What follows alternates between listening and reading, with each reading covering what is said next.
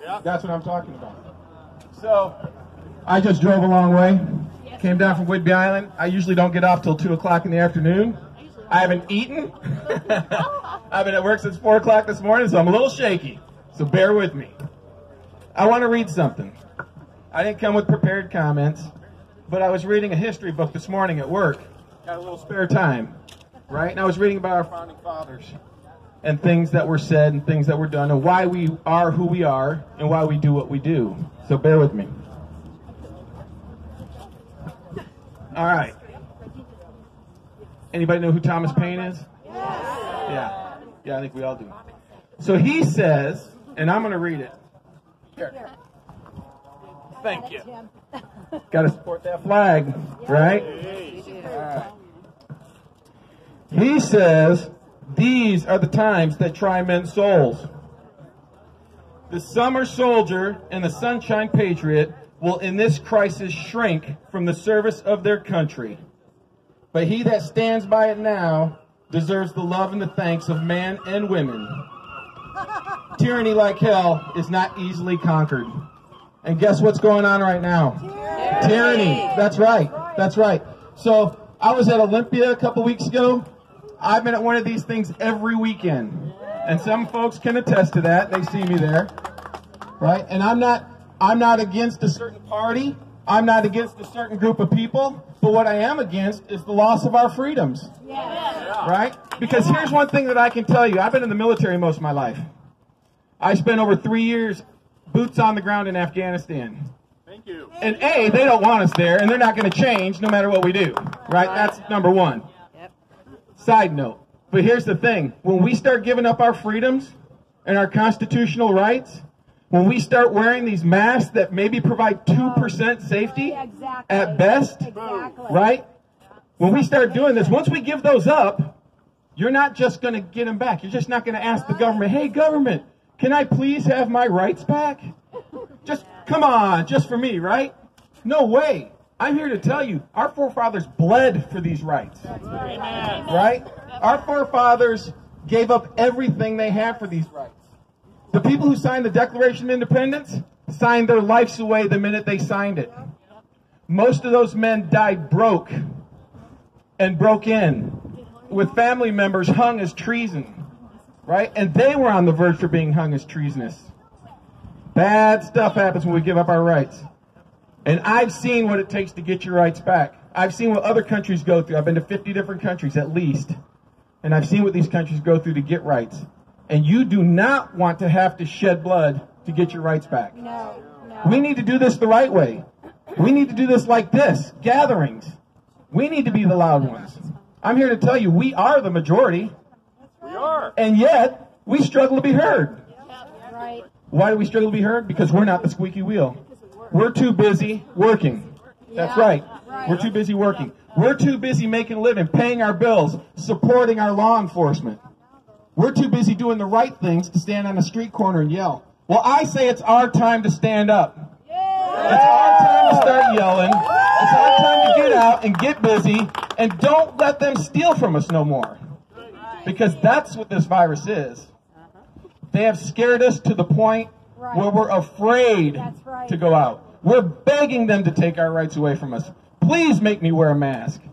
Please don't let me buy seeds in Michigan. Please don't let me go fishing in Puget Sound by myself. Right? I'm going fishing tomorrow, by the way. If they come and write me a ticket, they will see me in court, and I will fight that damn thing all the way up to the Supreme Court if that's what it takes. Way to go. So this is the thing, guys. I wish I would have been here at the beginning. Got kind of lost. Long drive, long day at work. I'm probably going to pass out before I get home.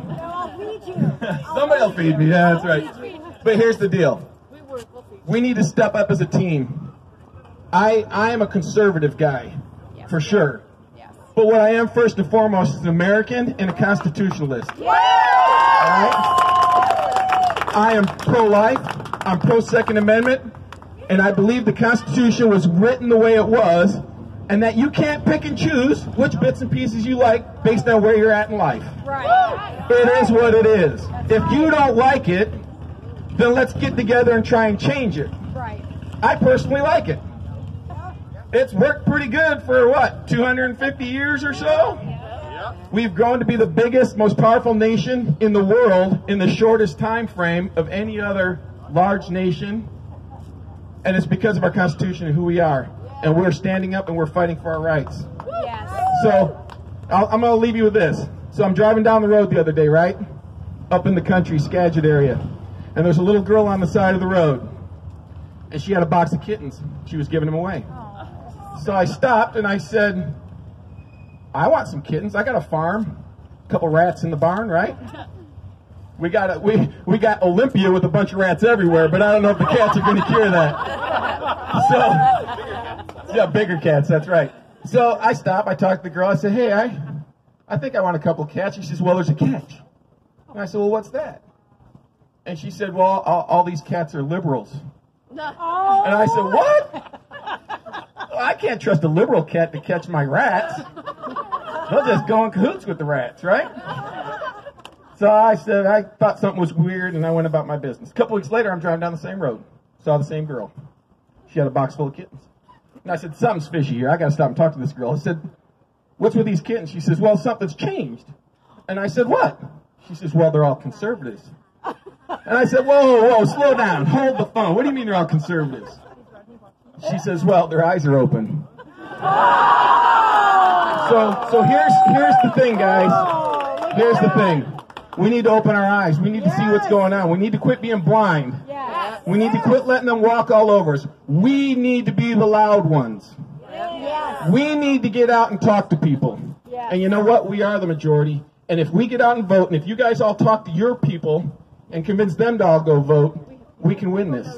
We can take back a lot of seats and make Washington a conservative place, which it was when it was founded back in, what, 1859 or something? No, 79, I think. Right around there. Yeah. So but it was a conservative state at that point in time. It was a conservative state. So we can do it again. Go check out my site, www.timhaslow4congress.com. I got some cards and stuff in the truck, but I wanted to get up here real fast. But I'm running the 1st Congressional District. And I'm running against... I'm sorry, 2nd. He's running the 1st. I was thinking about you. I was thinking about that. 2nd Congressional District, right. I don't think I'd... Yeah, against Rick Larson. You know what I'm talking about, right? Do nothing Larson, right? I was going to close. Rubber stamp Larson. Rubber stamp Larson. I was at a town hall meeting. Military guy. Person on this side of the room stands up and says, I hate the jets. They're too loud. Get those damn jets out of here. Another person on the other side of the room says, well, the airport's been here since way before any of us have been here. And where else are they going to go? And they got to train. I'm here to tell you, that's what I do for a living. I train pilots up at NAS Whidbey Island. And so this guy says we need them. This guy says we don't. Rick Larson stood up in front of us for about 15 to 18 minutes and said nothing. And I thought to myself, man, I got a lot to learn about politics. Because I couldn't have done it. I couldn't have done it. So I don't want to take up all you guys' time. I think we need to be loud. We need to be obnoxious. And we need people to hear what we say. Thanks a lot. Once again, I'm Tim Haslow. And I'm happy to meet you. And if nobody's going to talk, I'll put some music on.